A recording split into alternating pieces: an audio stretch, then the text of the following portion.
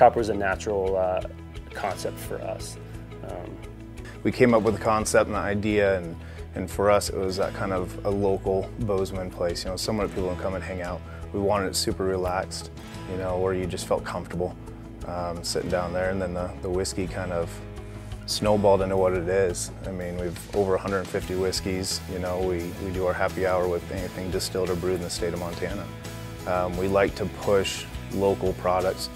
We like to push the local breweries and local distilleries. So we're happy to support those Montana distilled products. And then brewed beers, I mean, 14 beers on tap, and 13 of them are from the state of Montana. And that's pretty cool that we have such a great culture brewing beers right now. That's huge. As far as what we went through to open Copper, it was the hardest.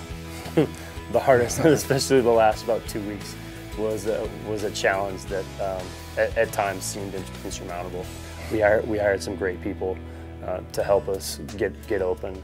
Our chef and our sous chef that are still with us were integral in opening a kitchen that was a disaster. None of the equipment worked. We opened Copper on our soft opening was on a Friday, and they weren't functioning in the kitchen until Thursday night at about 8 o'clock. Amazing what they did. They're great, amazing individuals that just pulled the rabbit out of their hat. That's a big part of why we're successful, I think, Copper and our staff. We really focus, especially where we came from and the places we worked, with the bigger companies where you wear a uniform and things like that. We don't do that, and we don't do that for a reason. We want our staff to shine.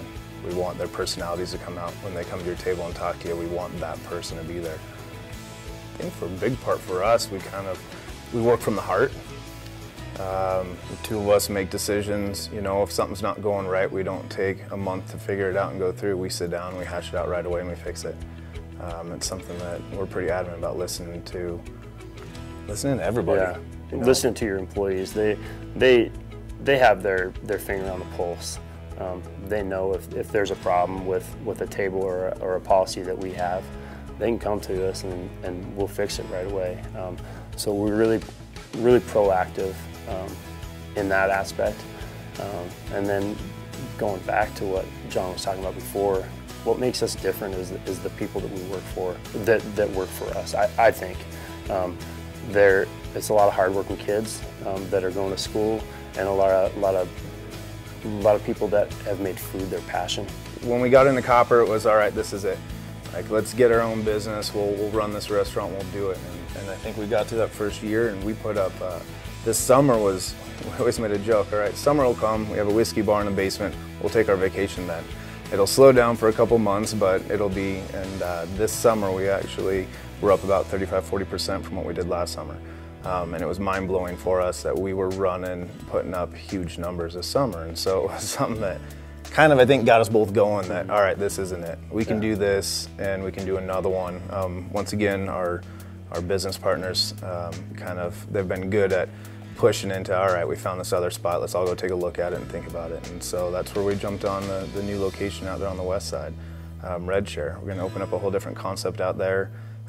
Stick with the local theme that we've been doing, and really focus that direction. But I think in terms of us, the world's oyster. Like, we're not going to stop here.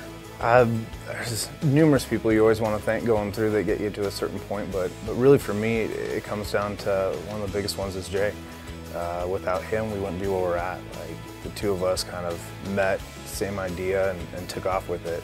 I look back now, especially trying to do another one, and it's you go off on your own, it's pretty hard, but you got a partner right there that's working with you through it all is absolutely huge.